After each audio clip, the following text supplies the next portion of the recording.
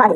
So I was having a discussion the other day with a young guy, and while we got talking, he was trying to ask certain questions about the characters, the attributes, characteristics that a good Christian lady should have, especially the one you have considered and you're thinking of getting married to. So if you're a single guy, I want you to pay attention to this discussion because there are a lot of things that I want you that are my subscribers, the Christian men that are on my platform to know. And I want you to take these things very serious because if you found any lady who has any of these 5 characteristics, I am telling you that she's not good enough for a wife material. You have to pray very well about you getting married to that person. Now, number 1, if you see a lady that continuously complains about her previous relationship, or she's always telling you about our previous relationship, our exes, and she keeps telling you that there are certain characteristics that the ex has, and she's looking forward to you possessing that kind of characteristics, my brother, run. Because let me tell you, such a woman, there is nothing, absolutely nothing that you can do to please her. There is nothing in this world, as it were, that you can do to please such a woman. So number 1, if you have seen a woman that continuously complains about her ex, she's not a good match for you. Number 2, if you see a woman that is not interested in the things of God and things of God are boring to her, the moment you begin to talk about it, it feels as if you are doing too much. When you're trying to tell her, let us study the word of God, she's not interested. Let us go for certain programs, she's not interested. Or her interest is about 2 to 3% in the things of God.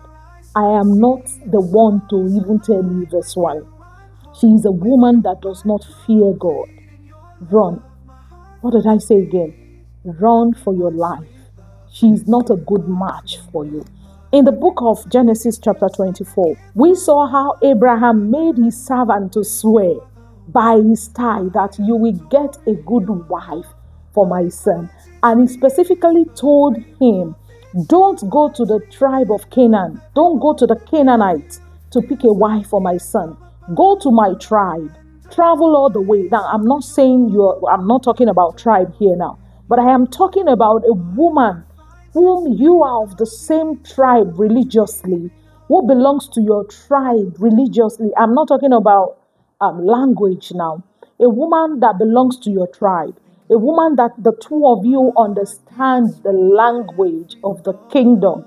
A woman that speaks the same language of the kingdom is the one that the servant went all the way to look for his master's son. So if you are looking for a wife, I beg you in the name of God, go for a woman that belongs to the same kingdom as you. It saves you a lot of stress. I can't even overemphasize that. Number 3, if you are considering a relationship with a lady, and when you begin to get up close and personal, you begin to discover that this lady does not have respect for anybody. This lady does not fear God, does not fear our parents, does not respect elders. Don't be blinded by love, my dear. I want you to pay a whole lot of attention to this one I am telling you. I want you to pay attention. A woman that does not respect the father cannot respect your own father. Can I say that again? A woman that does not respect her mom cannot respect your mom. So don't be blinded by I love her. I'm not even talking about, there are times a lot of people have come to me, Mama, there are 5 guys in my life. I want you to pray to know which one is perfect. There is something that I always tell them.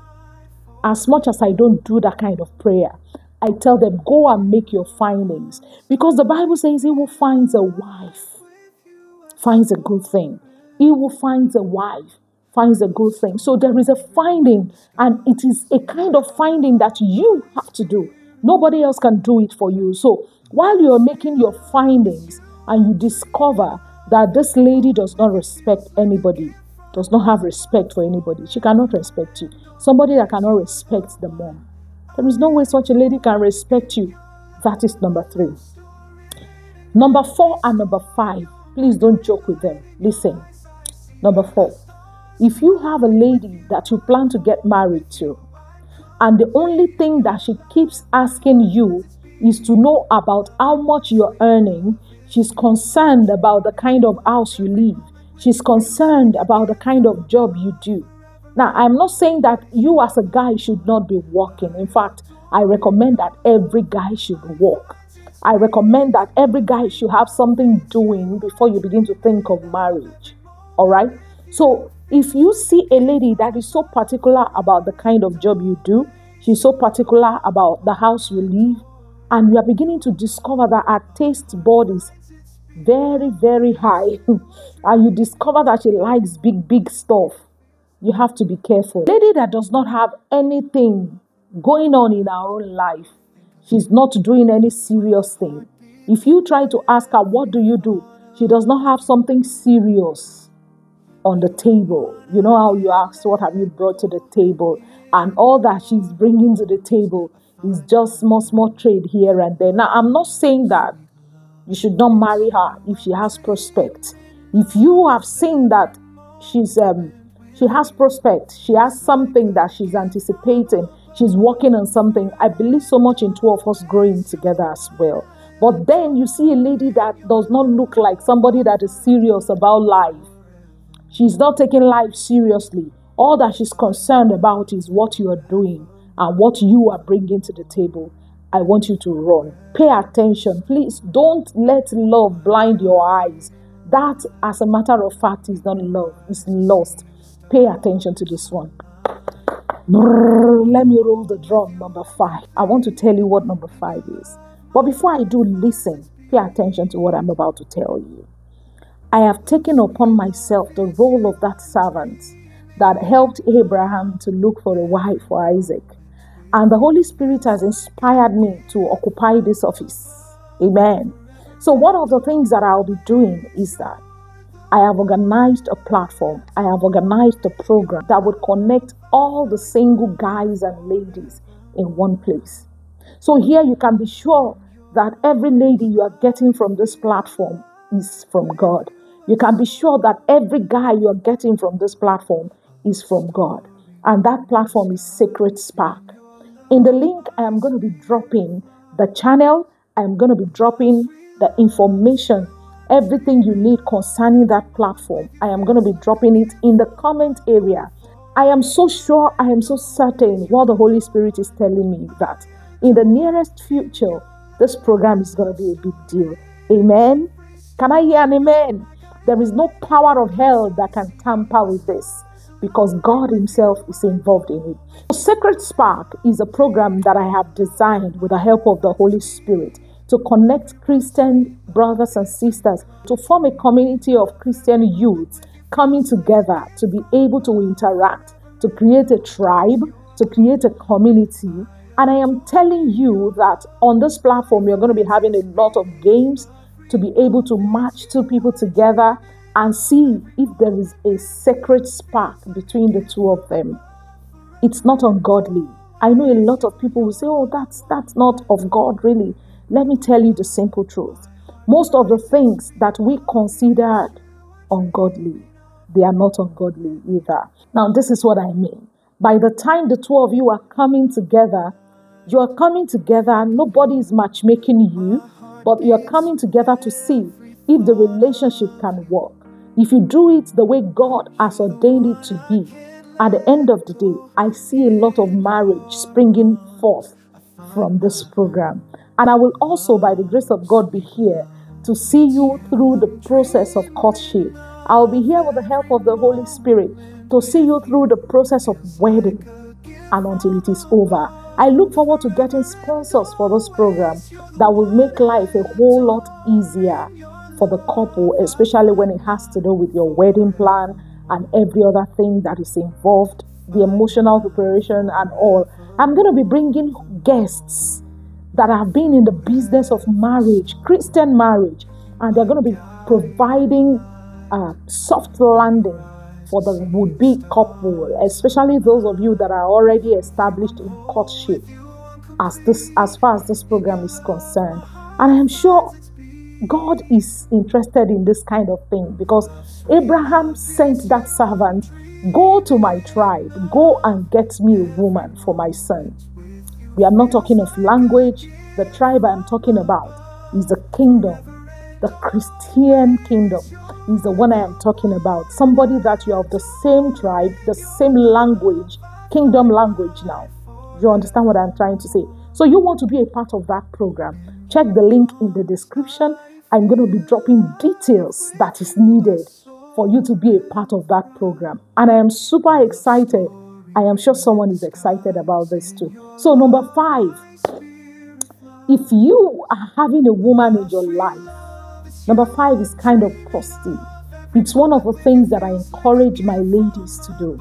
If you're a lady and you're believing God for marriage, let me give you a hint, guys.